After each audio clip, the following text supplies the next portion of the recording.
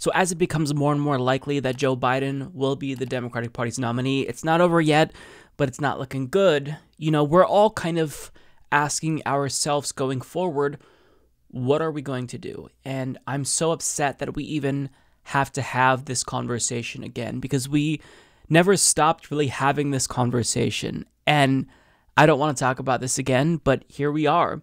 So the question is, what do Bernie Sanders supporters do? Do they fall in line and support the Democratic Party nominee? Or do they refuse them that vote, refuse them power because they continue to take Bernie Sanders and his movement and younger voters, more broadly speaking, for granted? What do you do? So there's a lot of people with varying opinions, and I saw a really interesting conversation on TYT when they were covering the election. Cenk Uygur was talking to Krystal Ball of The Hill Rising, and they had a disagreement about this. Krystal Ball was very much on the side of, look, vote blue no matter who is a con, whereas Cenk Uygur was talking about the necessity of harm reduction. And her comments here kind of blew up online, and she got a little bit of hate, and this is really frustrating because, I'm a new fan of Krystal Ball. I heard of her before when she was on MSNBC, but I really started to get to know and love her watching Rising, and I picked up her book. Haven't got a chance to read it yet. Notice me, Queen. No, but in all seriousness, I really respect her opinion here, and I think that she makes a nuanced point.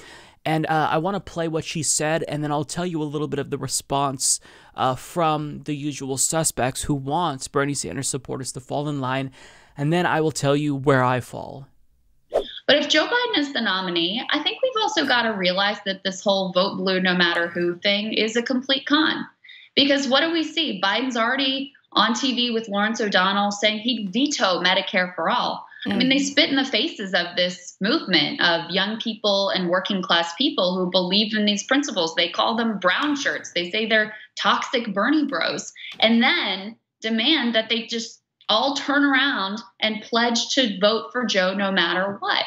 Well, I don't think that we should be so easy in giving up our votes like that. Look, these young people have organized around the Green New Deal, organized around Medicare for all. The moment that they say, you know what, Joe, it's fine. You can spit in our faces. You can promise to veto Medicare for all, but we're still going to turn out and vote for you, is the moment that you lose any kind of power in this situation.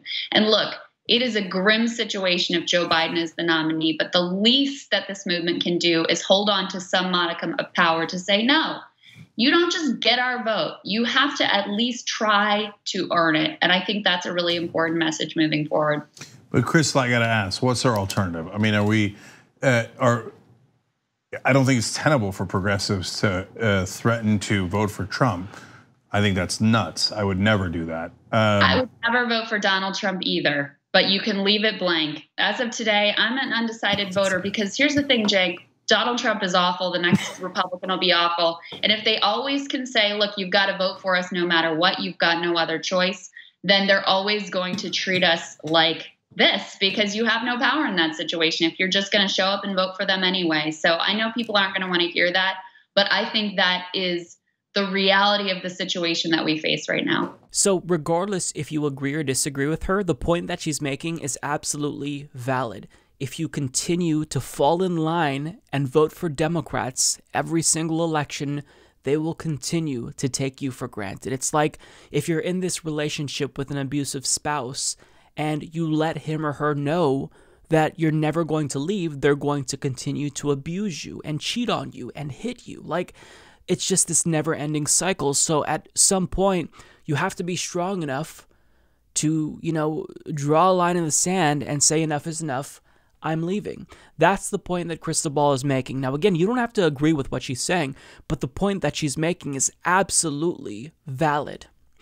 Now, some people on Twitter freaked out about what she said, and I just want to show you one response that stood out to me. This is from Bakari Sellers, who responded to someone who called her a hack, and he states, "This is a sad commentary by Krystal Ball. It comes from a place of privilege that one can afford to leave it blank." Okay, so I mean, that's his opinion, and that's fine, but what I expect is consistency. So knowing that that's his view, I'm assuming that he took issue with this Biden delegate saying she would never vote for Bernie Sanders. Linda, you said in an interview last month, because of the experiences you've had online in particular with some Bernie supporters, you said that if he were to become the Democratic nominee, you said you would not vote for him. Absolutely not. So that means you would be, what, voting Trump, sitting at home? I'm going to vote blue all the way down except for president. So you're okay with a second Trump term? I'm absolutely not okay with it, but I'm also almost probably equally terrified and traumatized by the prospect of a Sanders presidency right now. So to the point where you would be okay with a Trump second term? I'm not okay with it. Well, by definition, you would be if you didn't. I'm fighting like hell to make sure that Biden is a nominee. So except that I'm asking a hypothetical, which I will also ask Linda. If it is Bernie Sanders a nominee, you will not vote for him, even if it means a Trump second term. I wonder what Bakari Sellers had to say about that. Oh, that's right. He said nothing about that. Because this standard of, fall in line, vote blue no matter who, it's only applied to the left. It's never applied to centrists. They're never held to that same standard. Like, how often do you hear on MSNBC the Puma movement back in 2008, where Hillary Clinton supporters vowed to support John McCain over Barack Obama? Like, that's worse than people voting green, in their view, supposedly, right? But, I mean, they vowed to support John McCain, and more Hillary Clinton voters voted for John McCain in 2008 than Bernie Sanders supporters voted green in 2016. That's just the fact, but nobody ever brings that up because it's always the left. This is a standard that's only applied to the left. And the reason why this standard is only applied to the left is because if we start to wake up and realize the amount of power that we have with our votes, the amount of leverage we actually have, then that's really bad news for the Democratic Party. In fact, Lawrence O'Donnell of CNN once said this very same thing. If you want to pull the party, the major party that is closest to the way you're thinking, to what you're thinking, you must show them that you're capable of not voting for them. If you don't show them you're capable of not voting for them, they don't have to listen to you. I promise you that. I worked within the Democratic Party. I didn't listen or have to listen to anything on the left while I was working in the Democratic Party because the left had nowhere to go. The left had nowhere to go. Now ask yourself this. When Bernie Sanders landslided in Nevada, and it looked like he was going to emerge as the presumptive nominee after Super Tuesday at that point in the race, were we hearing the pundits on CNN and MSNBC talk about the importance of falling in line and supporting Bernie Sanders and voting blue no matter who? No. In fact, if you tuned into MSNBC, I did segments on this, you saw them having a complete meltdown. You have, James Carville saying, Putin got what he wanted. This is great. Advocating that they're probably not going to fall in line to support Bernie Sanders. So why is it that whenever the centrist is winning, that's when we have to talk about vote blue no matter who, but when a progressive is winning, not that big of a deal? I mean, do you remember in 2018 when Alexandria Ocasio-Cortez, she won the nomination, she won the Democratic Party primary against Joe Crowley, and then he was still on the ballot for the Working Families Party, and he refused to take himself off the ballot? Like, where was this talk of unity then? In fact, everyone scolded AOC for calling out Joe Crowley's refusal to remove himself from the ballot. So you have to understand that this only goes one way. Vote blue no matter who. Party unity is something that only applies to the left, nobody else. So that's why when it comes to me and where I stand, I am in total agreement with Krystal Ball. Vote blue no matter who is a scam. It's one big con to bully the left into compliance, and I refuse to fall for it. I didn't fall for it in 2016, and I won't fall for it in 2020. Now, as someone who was not vote blue no matter who, if you disagree with me, that's fine, but I want you to at least understand my position and where I'm coming from. You can disagree with that, but at least try to understand it.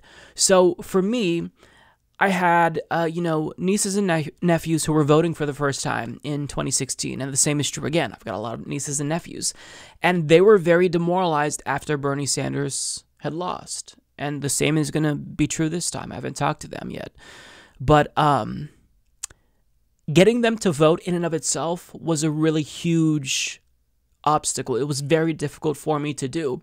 But the way that I convinced some of them to get out and vote was by telling them about Jill Stein as an option, because they liked Jill Stein's policies. And I voted for Jill Stein knowing that she didn't have a chance.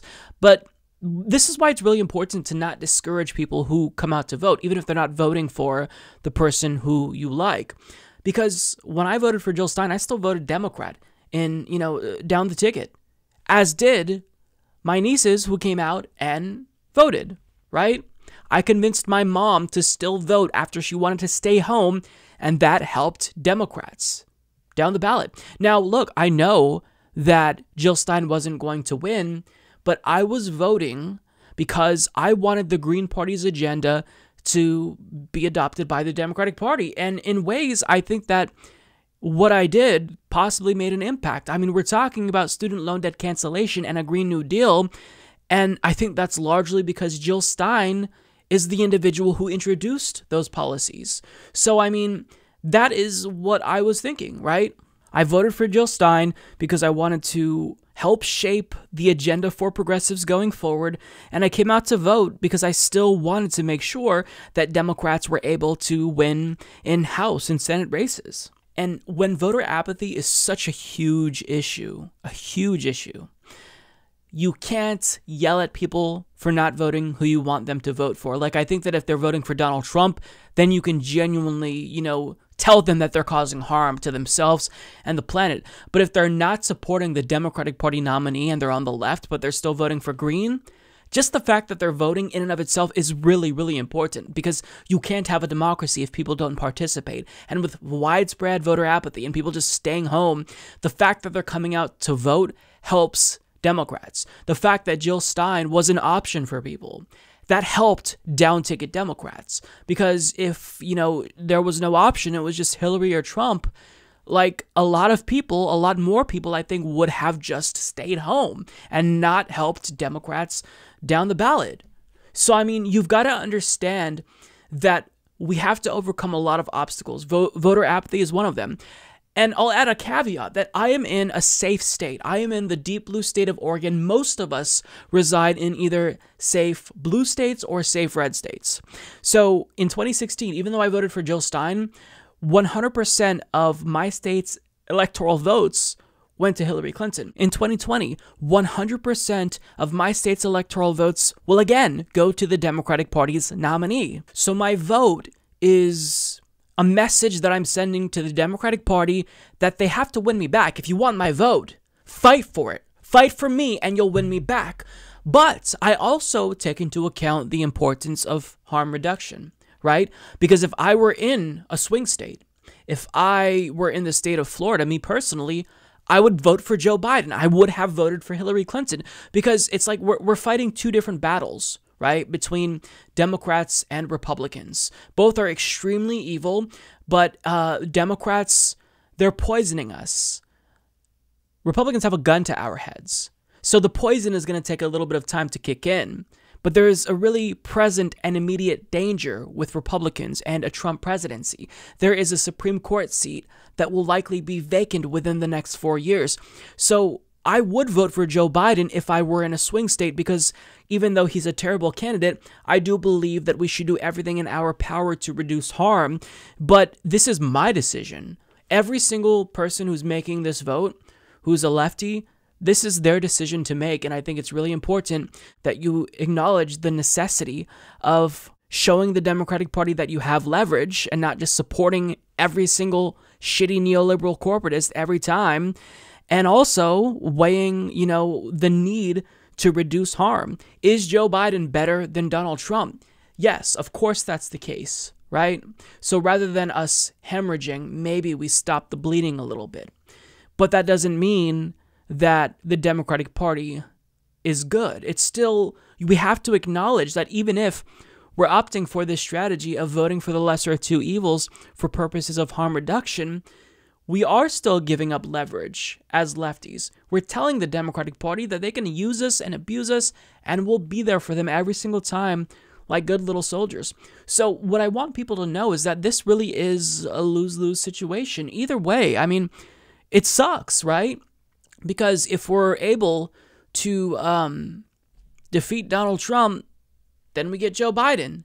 Still get no progress when it comes to climate change. He said he'd rejoin the Paris Climate Accord, and that's it. He just said on MSNBC in an interview with Lawrence O'Donnell that he'd veto Medicare for all. So even in the situation, where we defeat Donald Trump and hopefully kind of put the lid on fascism, that's still a really bad predicament. And having Joe Biden as the president will create even more desperation and more radicalization, probably on the left and the right, as people's lives don't improve and the next Donald Trump comes along. So, people are weighing the odds here, and it's important that we all understand that this election, people are making a big decision, right? It's not just about the next 4 years. This is about the future of our country, and it's a very tough decision. Like I told you my view, and I'm sure that you have your own opinion. Like, I am not vote blue no matter who. My opinion on that would change if I lived in a swing state. But even if I sucked it up and voted for Biden in a swing state, I acknowledge that that's still harmful, even if we beat Donald Trump, because, I'm relinquishing my power in a way to the Democratic Party, and I am giving them permission, essentially, to use and abuse me. So the situation is basically the worst case scenario. Like, it's not even as if we're getting someone who is marginally better than Joe Biden, like Kamala Harris. Like, at least she paid lip service to the idea of Medicare for all. Nobody believed her. But just in terms of like moving the Overton window, that would have been a little bit better. She would have been the first female president. I mean, Democrats just, they picked the worst. They picked the worst. The only person who's worse is Bloomberg, right? And in that instance, I mean, you're really having a real conversation about who is worse, Mike Bloomberg or Donald Trump. That's how bad the situation is. And in giving Democrats permission to keep nominating these harmful individuals who aren't going to do anything, we're going to get to a point where we get a nominee like Bloomberg, if not Bloomberg himself, where you are genuinely asking yourself, who's worse, Mike Bloomberg or Donald Trump? So the situation itself is scary. And regardless of how you feel about vote blue no matter who, this is your decision, and I respect everybody's decision. If you're voting for Donald Trump, I don't respect that, because that's causing direct harm. But if you're voting for, either Joe Biden or Green Party, or you're staying home, but you are choosing to support Democrats down the ticket so that way we can rein in the Republicans' control, I mean, you've got to understand that there's so much at stake, and this really is a terrible predicament that we find ourselves in for the second election in a row. And it's not the fault of voters. Like, you can voter shame people all you want. That's not going to change anything. And what I wish people on Twitter would realize and on YouTube would realize is that everything that happens here, this is, I don't want to say it occurs in a vacuum, but voters aren't paying attention to what's happening on YouTube and Twitter. So by and large, if we all got together and said, we are not voting for Joe Biden no matter what on Twitter and on YouTube, that wouldn't really make that big of a difference in the grand scheme of things. Because at the end of the day, the individuals who are ultimately going to decide this election are the voters who stood home in 2016, the voters who flipped from Obama to Trump in 2016. They're going to be the deciders, not us, ultimately. So this is a very personal decision, and there's no right answer. It's awful. We're stuck in a predicament where we have another Democratic Party nominee that's terrible, but this time Joe Biden is worse than Hillary Clinton in a number of ways. I think that ideologically he may be better, but he's less competent than Hillary Clinton. He has less charisma than Hillary Clinton. There's no exciting aspect. We're not making history by electing the first female president. There's nothing about Joe Biden. So I really worry that in November, even less people will be excited for Joe Biden than they were for Hillary Clinton. And that means we get another 4 years of Donald Trump, which is devastating. Absolutely devastating. So if it truly is between Joe Biden and Donald Trump, no matter who wins, we all lose in a number of ways. If Donald Trump wins, then we try again in 4 years, but put up with 4 years of immense damage with an emboldened Trump. If Biden wins, that's great. We defeated Donald Trump. Hopefully this fascist threat will go away for a little bit, but then we can't really put forward another progressive challenger until 8 years down the line. And Joe Biden does nothing, and people get more radicalized. And the Democratic Party doesn't change anything. They don't have to be introspective because they were electorally successful. So it sucks. Either way, the situation sucks. But I told you where I stand. I agree with Krystal. I am not vote blue no matter who, but I respect the position that Cenk has, that, this is about harm reduction. So not to both sides it, I see where both people are coming from, and I kind of, I see the value in both strategies. But either way, we all objectively have to realize that this vote blue no matter who strategy, even if you're using this strategy at the ballot box, it is giving Democrats permission to fuck you over. So we're damned if we do, damned if we don't. Regardless, if we support Joe Biden, we will still be blamed for his loss and not rewarded or given credit if he wins. So we have to be nuanced in making our decision. And I told you where I stand, and we'll go forward. We'll keep fighting because we don't have a choice.